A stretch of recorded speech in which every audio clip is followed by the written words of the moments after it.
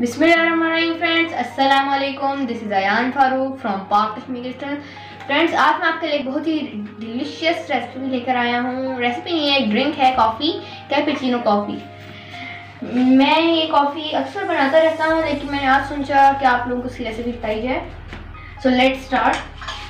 Cappuccino coffee बनाने के लिए हमें जिन इंग्रेडिएंट्स की ज़रूरत है वो है sugar 5 teaspoon, Nescafe classic coffee powder 2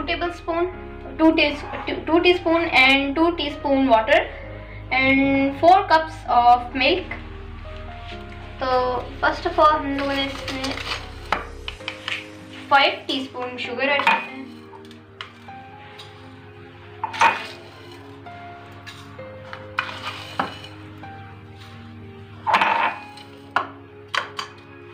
half teaspoon add की।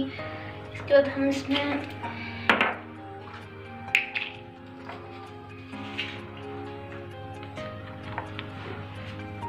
टू टीस्पून कॉफी ऐड करेंगे कर ली।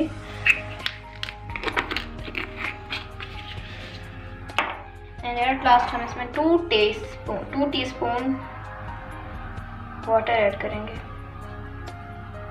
2.5 कर लेते हैं हम, 2.5 टीस्पून हम लोगों ने इसमें ऐड किया।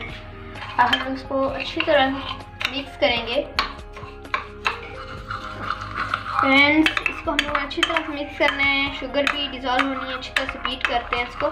अब ये डार्क कलर है, तो 2-3 मिनट इसको मिक्स करने के बाद ये खुद ही लाइट कलर होता जाएगा, इसके अंदर लेयर आ जाएगी। और यहाँ पे हम लोग इसको बीट कर रहे हैं, तब तक हम लोग इसमें मिल्क 4 कप्स डाल देते हैं उबालने के लिए।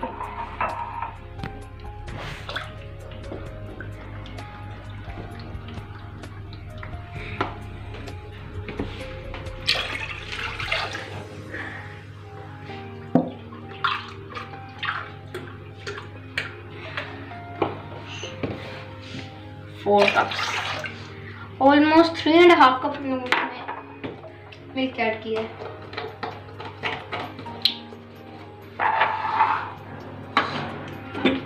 फ्लेम स्टार्ट करते हैं और मीडियम फ्लेम पे इसको बॉईल होने देते हैं और इसको भी कर लेते हैं।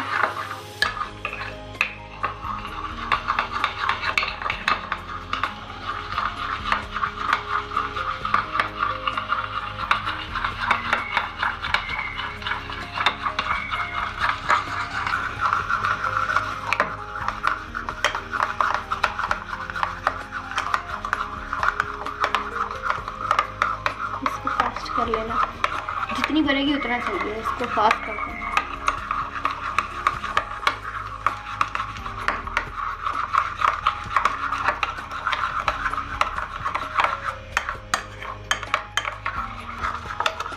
गाइस, इसका देख सकते हैं आप, कलर लाइट हो गया, लाइट ब्राउन सा हो गया।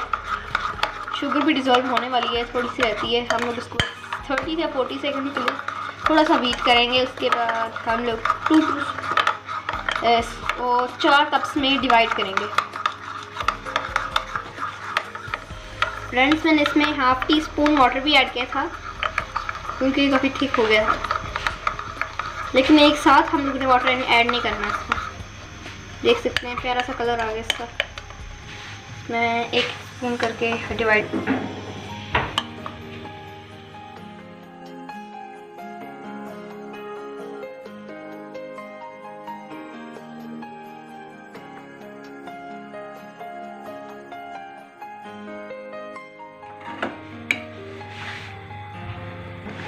And friends, our cappuccino coffee is ready.